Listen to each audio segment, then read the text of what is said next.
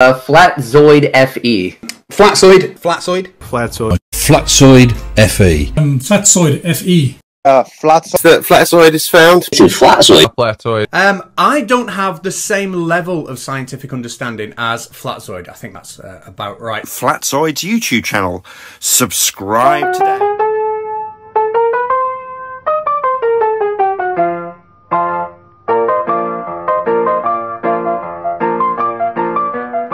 Oh, hello everybody. Welcome to Blue Marble Science.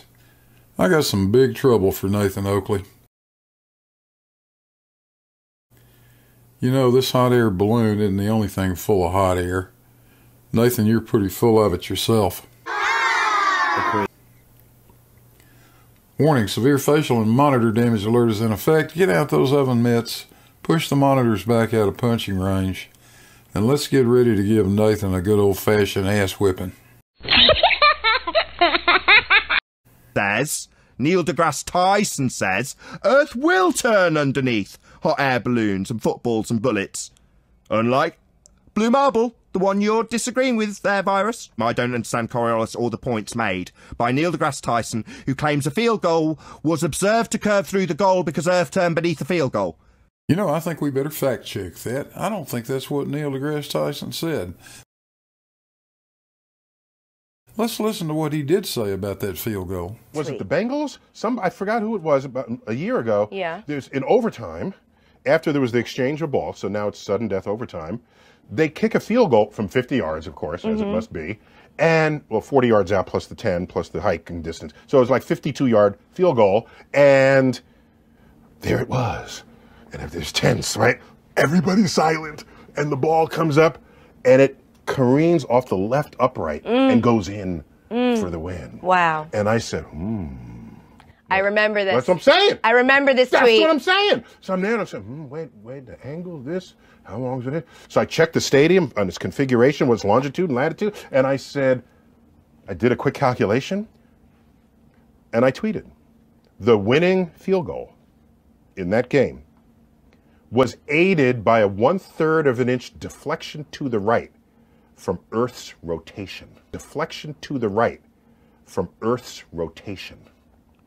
Deflection to the right from Earth's rotation. He didn't say anything about Earth rotating under the football now, did he, Nathan? From Earth's rotation. You were just making that up, weren't you? From Earth's rotation. He said the field goal was aided by Earth's rotation, but he didn't say how. He didn't say anything about Earth rotating under the football now, did he, Nathan? He said the field goal was aided by Earth's rotation. He said the field goal was aided by Earth's rotation. He didn't say anything about Earth rotating under the football now, did he, Nathan?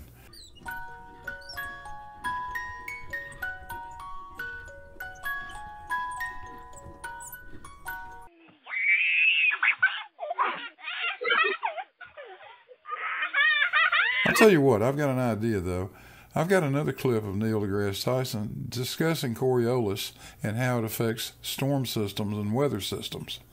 Let's listen to that, because there he does explain it. I need Earth. The only There it goes. Oh, well, look at that. Any planet you want is here. Yeah, any of the 8 planets, get over it. Okay.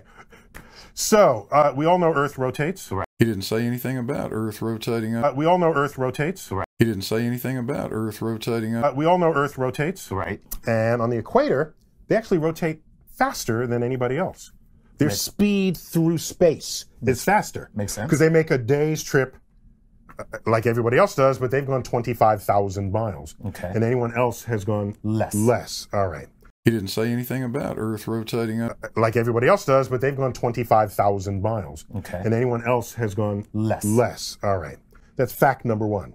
Fact number 2, let's throw a low pressure system in the Atlantic. And you're a puffy cloud. Which way are you going to go? You're going to push me north. Yeah, so all the system will push you north towards that low pressure system. Right. And and another puffy cloud north of the low pressure system. Which way are you going to go? I'm going to go south. You're going to go south. So the low pressure system attracts all clouds. Right. Oh, wow. Calling all clouds. So there they go. Now, That if that kept up, they would just sort of meet in the middle. Right. But that's not what happens. How you doing? That's not what happens because everybody has sideways motion.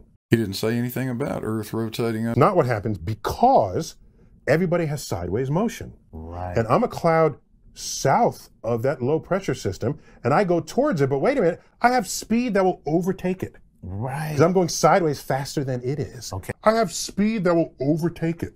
Right. Because I'm going sideways faster than it is. Okay. I have speed that will overtake it. Right. Because I'm going sideways faster than it is. Okay. It'll overtake it to the right. Right. Now you're above and you're headed towards it, you're going to fall behind it to the right.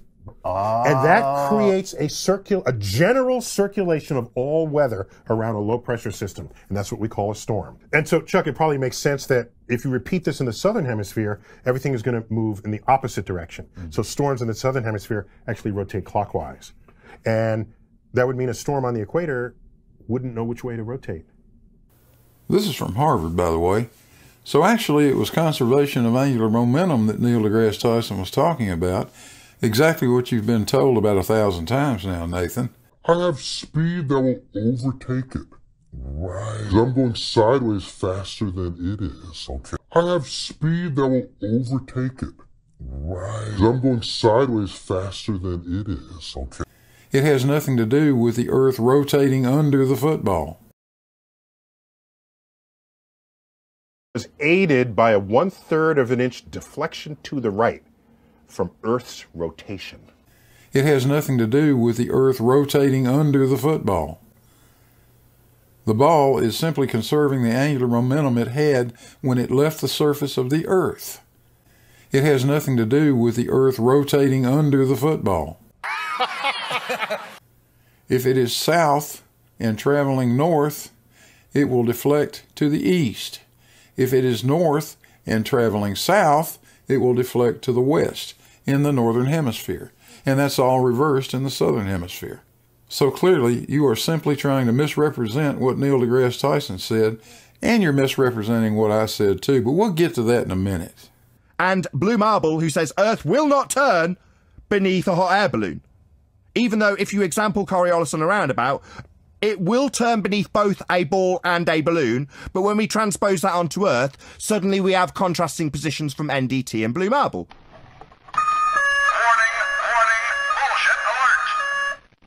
NDT says Earth does turn under the ball, like on a roundabout with a balloon and a ball. He didn't say anything about Earth rotating under the football now, did he, Nathan? Was aided by a 1/3 of an inch deflection to the right from Earth's rotation. Put the planetary rotation. Does that Does not engage with a field kick? So if you have a north-south stadium, and many are, if it's oriented that way, and the kicker kicks the ball, depending on how high and how long it's in the air, the rotation of the Earth can have a significant effect. He didn't say anything about Earth rotating under the football now, did he, Nathan? And the kicker kicks the ball, depending on how high and how long it's in the air, the rotation of the Earth can have a significant effect on its trajectory towards the goalpost. He didn't say anything about Earth rotating under the football now, did he, Nathan? The rotation of the Earth can have a significant effect. The rotation of the Earth can have a significant effect. If you're trying to make a 50-yard field goal, that's far away enough, and the ball is airborne long enough for the rotation of the Earth to deflect it to the right. For the rotation of the Earth to deflect it to the right. To the right. Because everybody has sideways motion. Right. And I'm a cloud south of that low pressure system, and I go towards it, but wait a minute, I have speed that will overtake it. Right. Because I'm going sideways faster than it is. Okay. It'll overtake it to the right. Right. Neil deGrasse Tyson never said the Earth rotated under the football. The rotation of the Earth can have a significant effect. In fact, exactly what he said was, today's Bengals winning overtime field goal was likely enabled by a 1/3 inch deflection to the right caused by Earth's rotation, caused by Earth's rotation, caused by Earth's rotation, caused by Earth's rotation, caused by Earth's rotation. A deflection to the right, that is the conservation of angular momentum. So what Nathan's doing is just making a straw man. We can easily confirm what Neil deGrasse Tyson came up with. It works like this. At the 40-yard line, the Earth has a tangential speed, but at the goal line, that tangential speed is a little bit less. He didn't say anything about Earth rotating under the football now, did he, Nathan? Now, if you do the math, and Nathan, I'm quite sure you can't do it, so I'll do it for you. If you take the difference in the tangential speed between the goalpost and the 40-yard line, times about a 3-second flight time for the ball, you get a deflection of 3/8 of an inch. The rotation of the Earth can have a significant effect. The rotation of the Earth can have a significant effect.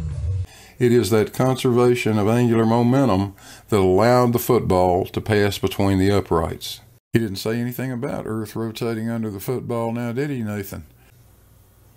You're misrepresenting what Neil deGrasse Tyson said, and you're trying to contrast it against a remark I made having nothing to do with a projectile, unless you think a hot air balloon is a projectile. But Blue Marble says no. The balloon moves with the roundabout. No deflection to see.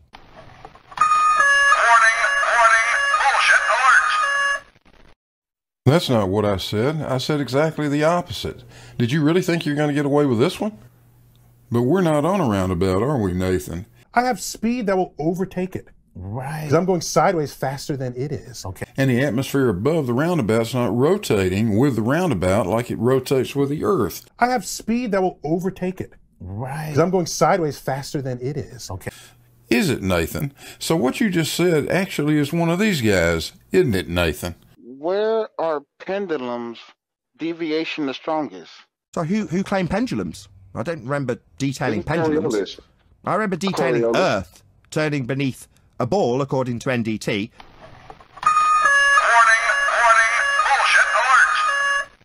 And Earth not turning beneath a balloon, according to Blue Marble. Nothing to do with pendulums. Do you understand how I'm attacking your argument? You're not. You just keep telling me I don't understand Coriolis or their positions, which I've summarised about 50 times. And you've gotten it wrong all 50 times, Nathan. It is one non-inertial reference frame. That's where Coriolis takes place, not 2 reference frames. 1 reference frame.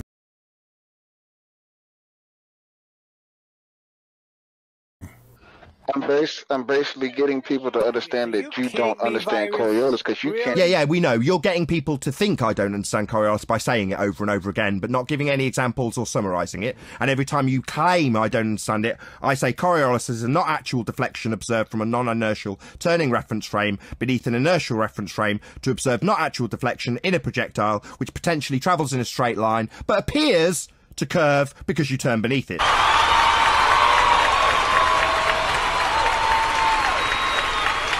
That is Coriolis effect, and every time you try and allude to my audience that I don't understand this stuff by baseless assertion and ad hominem, I'll just detail it concisely. Blue Marble called me an idiot because I didn't understand how Earth and atmosphere move together as one reference frame. He didn't seem to understand Blue Marble, that is, that he's contradicting Blue Marble is contradicting Neil deGrasse Tyson, who claims there's 2 reference frames to see drift in a football.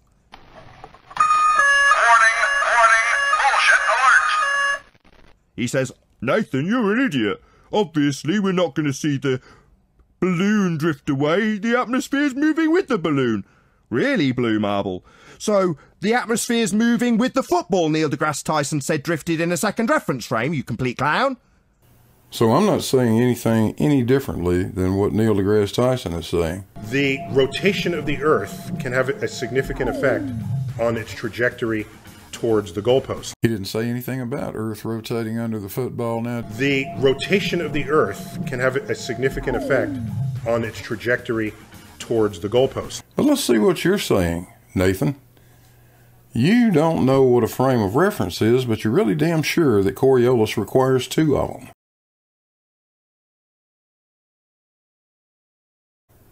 You think the Earth rotates under projectiles like footballs at 15 degrees per hour, so they just ignore conservation of angular momentum. The rotation of the Earth can have a significant effect. You don't understand that hot air balloons are just simply moving with the atmosphere and the winds. For some reason, you think the Earth needs to turn underneath them. I have speed that will overtake it. Right. Because I'm going sideways faster than it is. Okay. And you believe a balloon above a roundabout is somehow analogous to the Earth despite the lack of any substantial gravity or a rotating atmosphere attached to the roundabout. Does that pretty well sum it up? What you just said is one of the most insanely idiotic things I have ever heard. You're an idiot! Okay?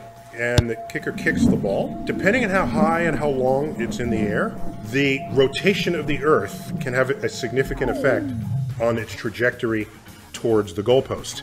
He didn't say anything about Earth rotating under the football now, did he, Nathan?